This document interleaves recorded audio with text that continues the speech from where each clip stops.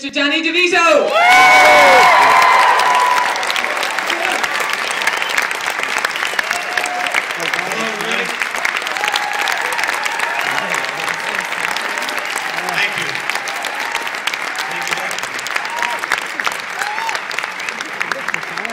Thank you very much.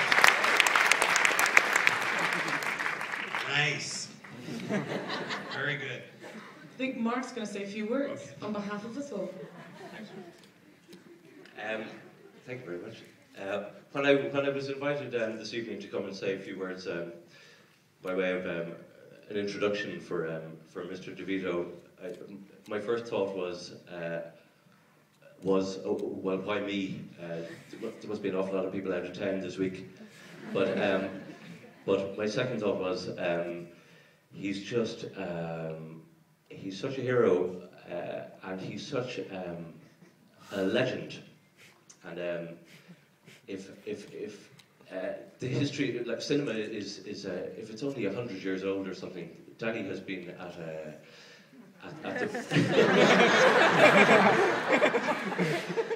Danny has been there. He's been there for 40 years, making so many brilliant movies. And like I told my dad I was coming here this evening, and he was talking about Louis from Taxi, and he was talking about Martini from One Flew Over the Cuckoo's Nest. And I grew up I went to in the 80s and early 90s and everything, and just so many great movies like Throw Mama from the Train and LA Confidential and there's Ruthless People. But I mean, the list is too huge. It's Tin Men, all the great movies, and then Batman Returns and Twins and all these movies. Every movie I went to, Danny seemed to be in it or have directed it. But just for such an amazing contribution to the art form, he's been a huge hero of mine, and we love him. Everybody loves him for different movies, but there's a darkness that I really like as well, and in the choices that he makes and the characters that he takes on, somehow they're endearing and they're alive and they're brilliant and they're dark at the same time. There's an energy coming through them that I've always loved, and it's always seemed to me that he clearly loves movies. He clearly loves making films, and he's been and he's a legend, Mr. Danny Devito.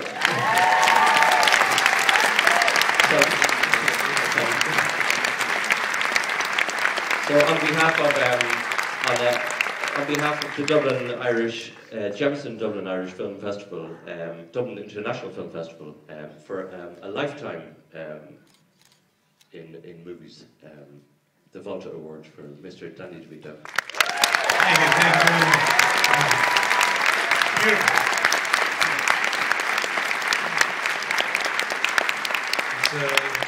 It's an honor, and thank you very much for that wonderful introduction. I noticed you said dark many, many times, which is true. He's an evil fuck. Okay, thank you. More than that. Really, I like the little wingies too. These are. Is it going up or is it going down? Okay. Right, shall I sit down? Yeah, right. Very nice. We've got a couple of people prompted in the audience. They said they had loads of questions, so we've got a bit of time. So hands in the air. Over there. You get a mic to you in about 2 seconds. Mercy. Pick up! It was nice to see the end of the movie. It was really fun to see Michael and Kathleen die. Hi, Danny. Hi. So, my question was relating to previously, prior to this movie, you and Michael and Kathleen worked in Romancing the Stone and Jewel of the Nile, which were very different in tone to this movie. Yes. So, when it came to casting this movie, did you have your heart set on the three of you returning, or at any point to the studio side, the audience might think they're going into another Jewel of the Nile, we want three different actors. Did you ever have any difficulty with that? No, it wasn't exactly that. What happened was I found the script. Michael Leeson wrote the script, and I found it and threw my hat in the ring to try to direct it. I really loved it and wanted to do it. Had all feeling how I wanted to do it. And I thought of Michael right away, going to play Oliver. And I sent him the script, which what the way you do it is you send the actor the script and they look at it and see if he called me right away. He loved it. He wanted to do it. And about a day, maybe 2 days later, I got a phone call from Kathleen. And she said, I'm going to kick your ass if you don't cast me in this part. And I said, oh, God, I thought, of course I thought I'm putting her in the movie.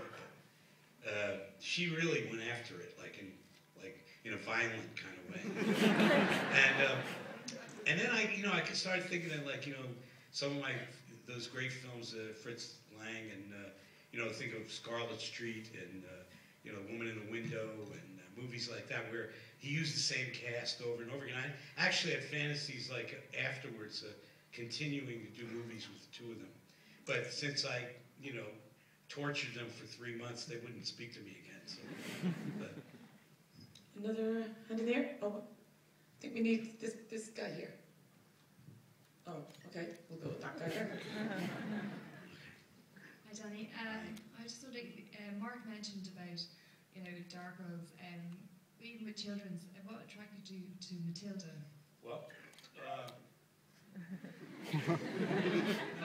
I do tend to like things, that have like a little bit of an edge like that, with From Mama, and I have 3 children, and we were reading all the picture books at night, and then the girls, my 2 oldest kids, they were not 10 or 11, I guess, at the time.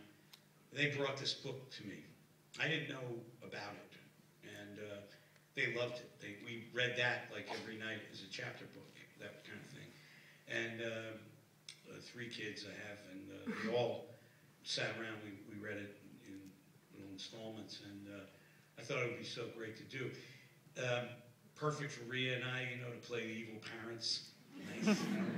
And Pam Ferris is the Trunchbull. It was really good.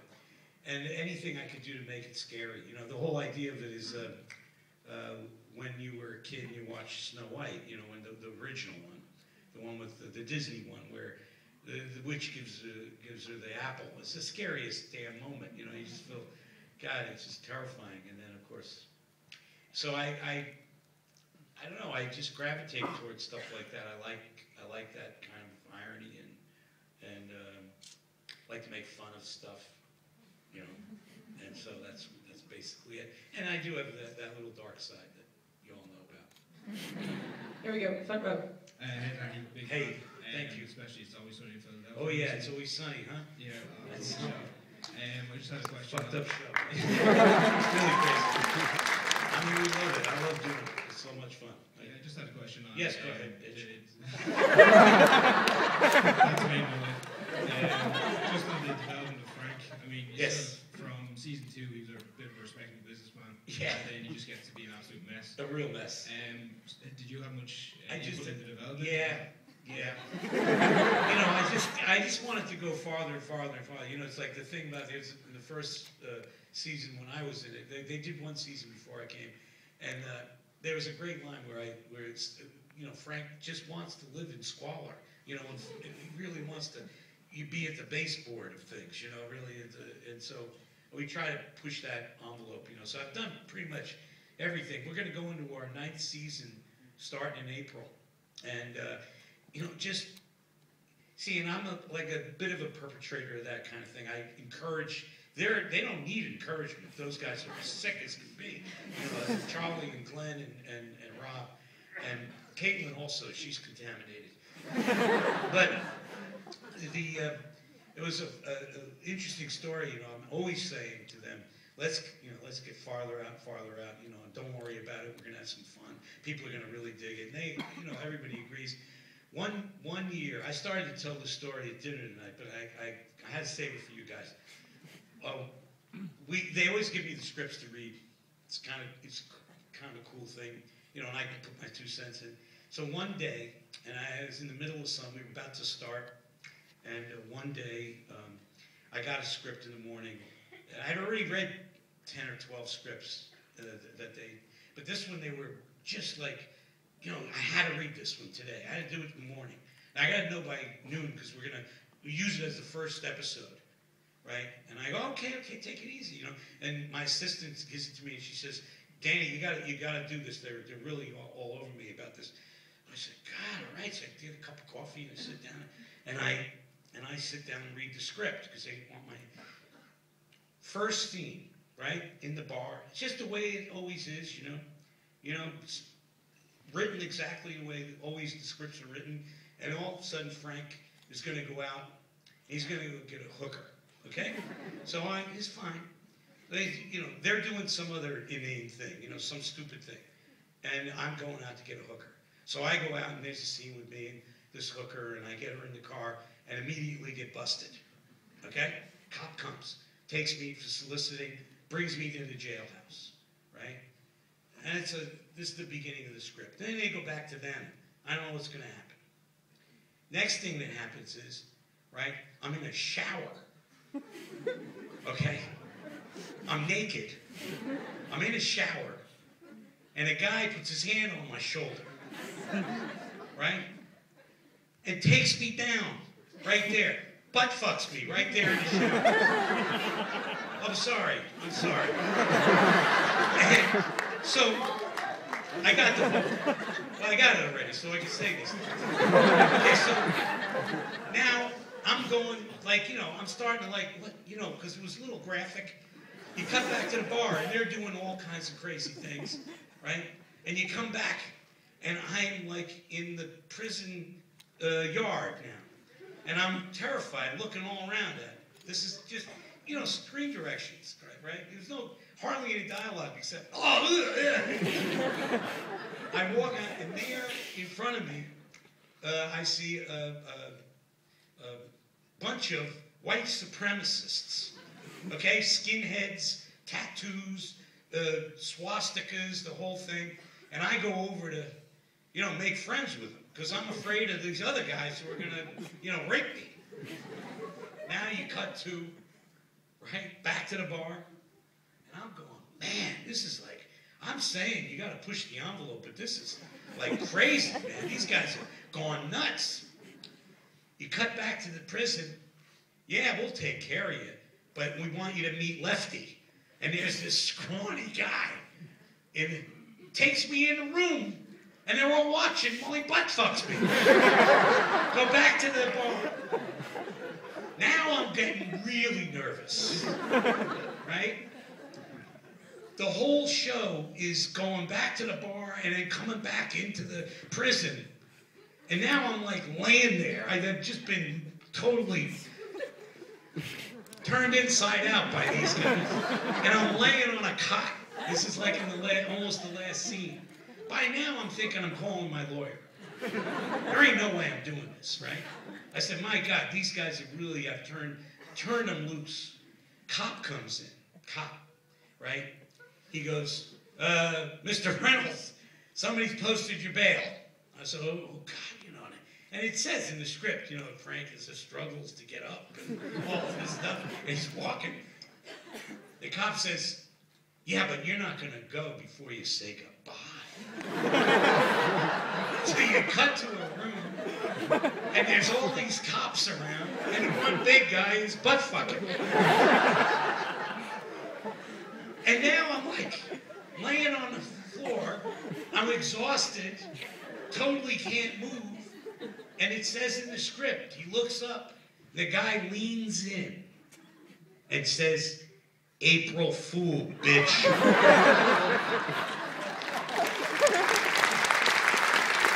So they wrote this entire 33-page script or whatever it was. There was no intention of ever doing this. They were just breaking my balls. Sorry.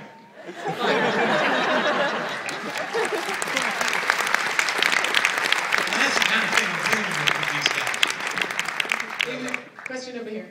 Hi, Danny. How long have you been a bishop in the church?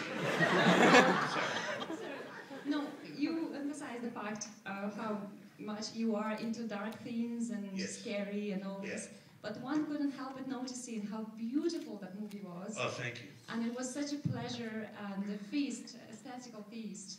and you managed to show this ugliest thing, the divorce, so beautifully, and this furious woman. She was so graceful in her anger. Yes. So, do you consider herself deep inside, or maybe on the surface, an aesthete? Aesthete? Yeah. Am I like what did you say?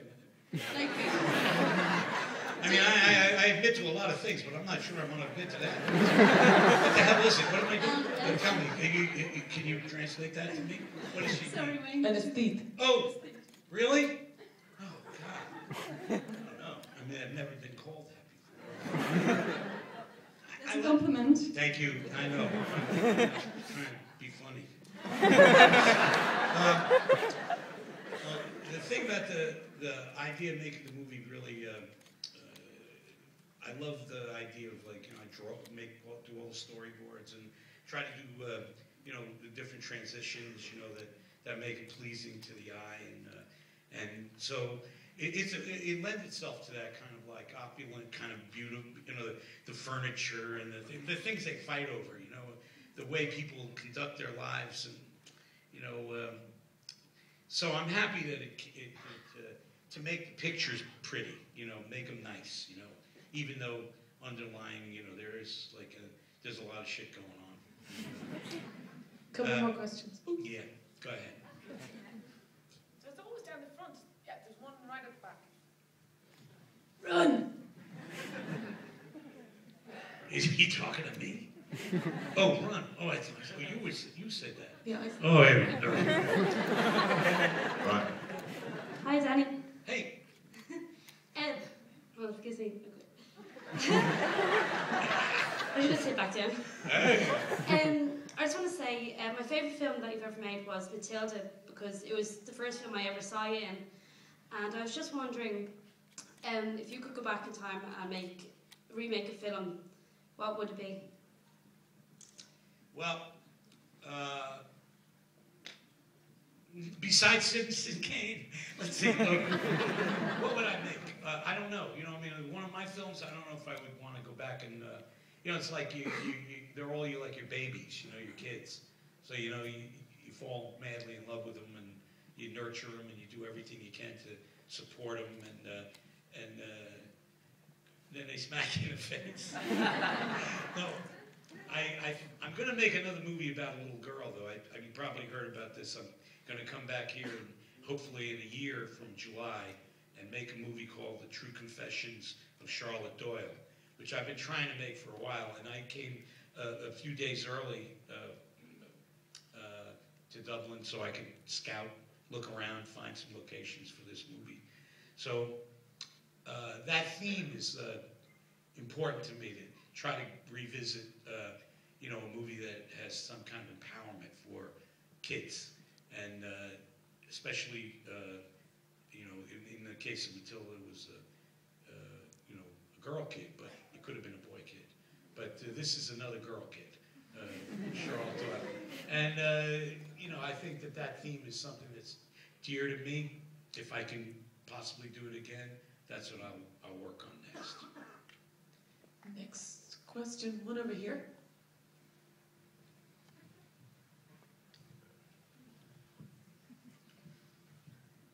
Probably got time for 2 more questions, so after this one. Hello, hi. Hey. Yes, I was just wondering. Well, basically, it's sunny in Philadelphia, and Right. one of my favourite scenes is where you come out naked from the Yeah. couch. Yeah. And, yes, I was just basically wanting to throw the offer out as to whether we could get maybe a reenactment.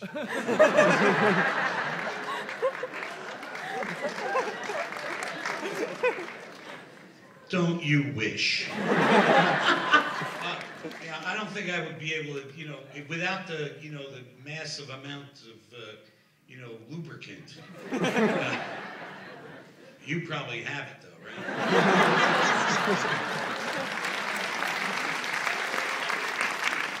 I'm terrified to say it's another one at the back. Hi Danny, how you doing? Yeah, good.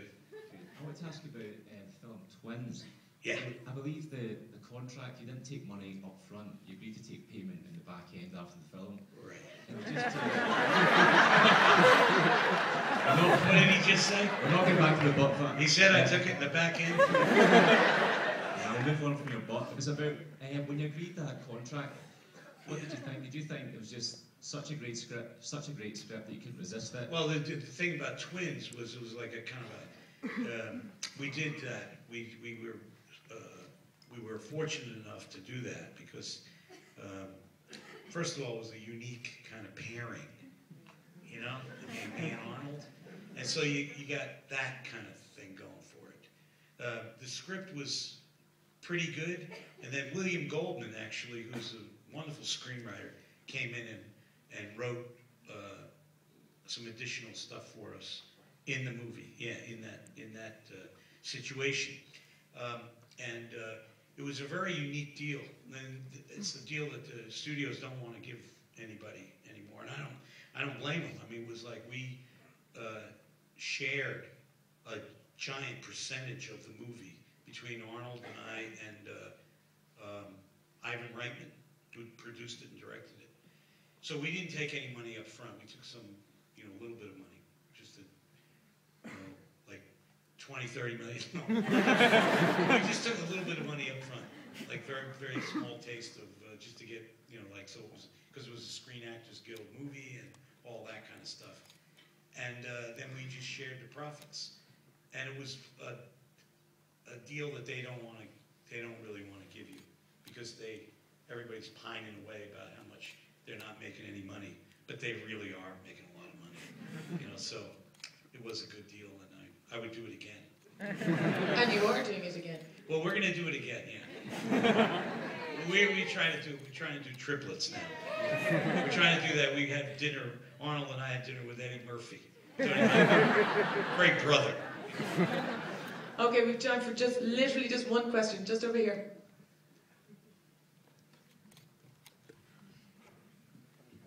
Hi, how are you?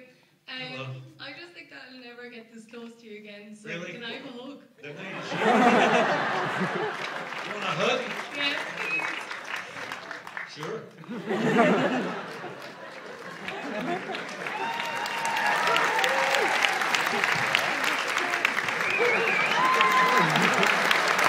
Wow.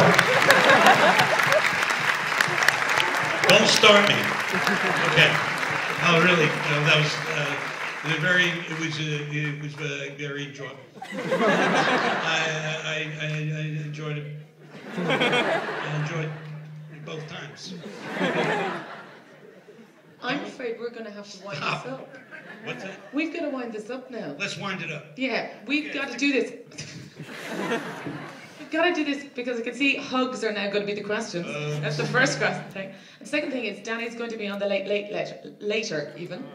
So you've got a second chance to see him. But a huge thank you to Danny Devito. Thank you very much.